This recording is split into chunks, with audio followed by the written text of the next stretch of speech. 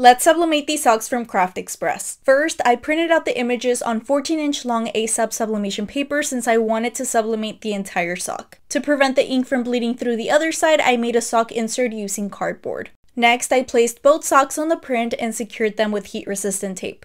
Before pressing, I made sure to flip it over so that the sublimation paper was facing the heat plate. Lastly, I covered it with butcher paper and pressed it for 45 seconds at 385 degrees Fahrenheit. Once it was done, I peeled away the paper and flipped the socks over to repeat the same process on the other side of the sock. And these were the final results. I think they came out super cute. The colors are very vibrant and fun. What do you guys think?